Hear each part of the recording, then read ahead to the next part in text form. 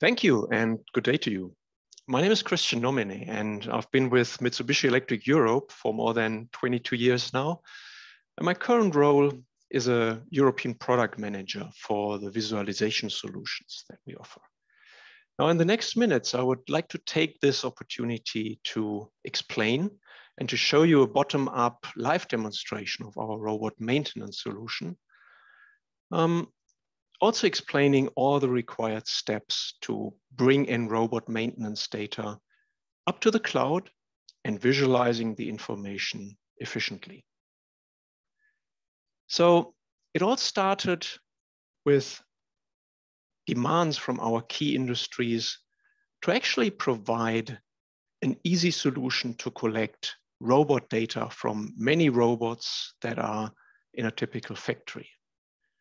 There are demands also to connect to third-party equipment as well, not only Mitsubishi. This is a typical brownfield scenario. And of course, the data shall be provided and utilized depending on the end customer, either on-premise or in the cloud. And Mitsubishi Electric came up with a solution based on our IQR modular PLC system, and we call this the IoT Gateway solution.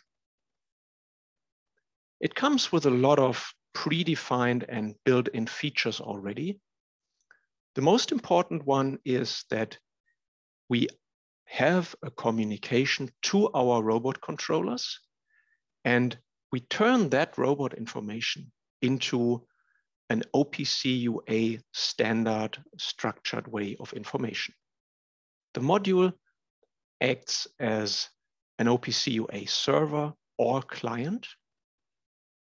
It acts as an MQTT publisher to provide data to cloud systems, but also at the same time, we can set it up as an Azure IoT Hub connector. On top of the IoT Gateway, we would like to use iconic solutions either on-premise by incorporating the directly native and completely built-in OPC UA protocol. But also when we look to deploying iconic solutions in the cloud, we would then typically use the really well-integrated MQTT communications of the iconic suite and do such kind of communications, or alternatively using the IoT Hub from Microsoft Azure. We are supporting all our robot controllers, the old and the existing ones. And the major point here is that this is an option, this is a communication here for basically providing a solution without any modification or change in the robot controllers. So in a brownfield environment, we plug in that gateway and we can start reading the maintenance information directly from the robot controllers. So that IoT Gateway solution turns a black box robot controller into a data-driven maintenance solution. And that IoT Gateway comes with a lot of built-in connectivity options as well for typical brownfield applications. So there is Mitsubishi Electric equipment. There is, of course, the cloud protocols. There is a remote maintenance connectivity. But even more important for brownfields is the third-party connectivity, which comes also out of the box in form of Modbus TCP communications, Siemens, Rockwell, and again, third-party OPC UA servers and clients.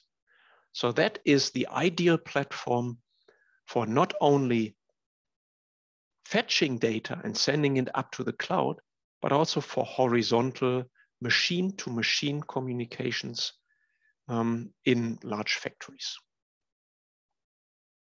Now, as I promised to you before, I would like to go through the 3 steps that we need to set up in the IoT Gateway. So we would use, first of all, a website into our IoT gateway to configure a robot connection. And it's just one click away, and I will show that to you live. And as a result, we will see all robot live and maintenance data presented in a structured OPC UA view. Secondly, we would like to add MQTT definitions in that gateway. So we would typically set up information of the broker, the security mechanisms used, the topic name, the payload or the message format of that MQTT message, and finally, what data, because there are a lot of data on the OPC UA available, but we only want to pick the most important ones, which data should be then published as MQTT. And I would like to show this to you live because that website that you now see is directly located on the module. And we have a couple of settings here. You see all these third-party settings as well. But I quickly want to show you how easy it is to set up and to add a Mitsubishi robot. So we would typically just press the Add button and say, this is the Iconics robot. We would give that an IP address. And then that is automatically connecting to the robot and bringing back the correct robot model, the number of axes, and whether that robot is equipped with additional predictive and preventive maintenance functionalities or not. That is as easy as that to set up the connection to the robot, to send that data further to the cloud with MQTT. And then we could already use an on-premise Iconics system to visualize the data. But I would like to go one step higher and to add a cloud-based Iconics suite to that solution. So what you need to do to achieve that is to get yourself an account on Microsoft Azure and then to browse the Azure Marketplace for a predefined Iconics suite visual machine. And I also want to quickly show that to you live because this is a typical dashboard and it's as simple as adding a resource where you would search for Iconics and Iconics presents various versions of such predefined virtual machine. And now I'm only 5 minutes away from selecting the right components of my virtual machine, like typical hard drives, RAM, CPU type. And this machine would be deployed online and would finally be accessible in my Azure environment as a virtual machine, just like that one here. So this is really great and time-effective method here that Iconics has really implemented. We would then do typical configuration steps in the Iconics workbench, just as we have seen before. We would typically set up the broker connection again, the message format, and then we would subscribe to that specific topic that the IoT gateway is providing.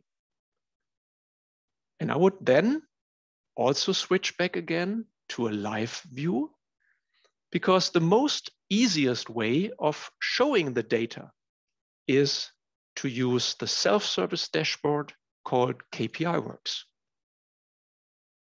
It's an online editor with a couple of graphic gadgets and widgets, and it also provides a data tree. So I could actually just go and, for example, take a KPI gauge, and I would need to browse into my assets because these elements are structured in the asset tree. So I would typically go into one of the instances of my robots. And just to give you an example, I would drag and drop the total maintenance. And I can do that, of course, now with another one, doing the overhaul parts. And that would be, I admit, a very simple, but still a very quick way of confirming that your data is now provided through the IoT Gateway module. Now, we would, of course, like to add one more level of visualization and have provided that kind of dashboard solution for you. The dashboard starts with a typical maintenance overview, where you would see the list of all your assets in a tabular form with the most important values, like total consumption, remaining time, and so on. But if we would be interested in looking at a specific asset, a specific robot, we would then access the asset tree structure.